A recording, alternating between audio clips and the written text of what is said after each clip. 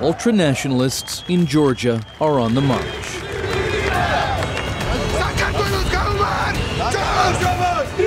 Nazi salutes were on the streets of Tbilisi in May, as far-right groups rallied to support a police crackdown on nightclubs, which they said harbored drug dealers and LGBT propaganda. A former government minister, Sandro Bregadze, is a leader of the country's biggest far-right group, Georgian March.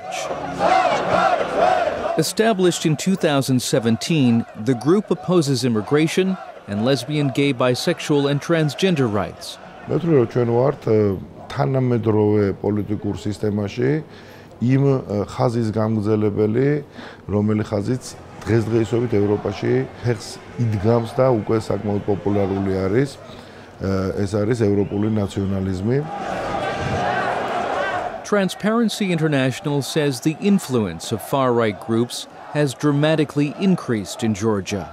In a report titled Anatomy of Georgian Neo-Nazism, Transparency International says individual leaders have a direct connection to the Russian government and local political organizations, and that the increase of neo-Nazi activities is within the interests of Russia. This is in Russian interest to increase polarization amongst the people in Georgia, amongst the groups. They're using all measures, all resources to drive away our inspiration towards Western European Union and NATO.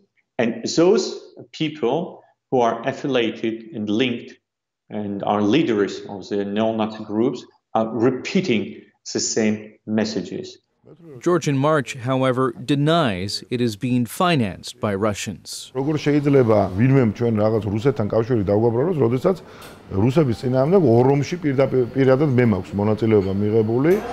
Another Georgian March leader says the group is defending traditional Georgian values.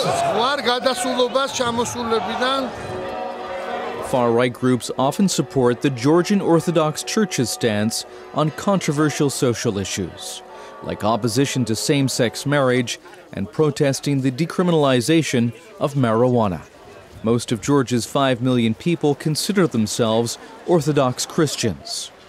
One U.S. diplomat says friction between traditional Georgian culture and modern Western values has been exploited by Russia. The Orthodox Church, for example, has been a pathway of Russian influence indirectly. I think the ability of the Western world to embrace those communities and to make it clearer that Western values and Western institutions are not antithetical to traditional Georgian beliefs is absolutely fundamental for winning this contest long term. Transparency International says Georgian authorities were initially reluctant to crack down on far-right groups, but have started taking action. An investigation is underway into the group The Guard of Georgia after its leader Iosub Leliashvili posted this anti-immigrant video. In early September, police arrested Georgi Chalidze, the head of the far-right group Georgian National Unity, for illegal arms possession. Transparency International has called on authorities to go further and develop a comprehensive strategy to counter the far right in the country.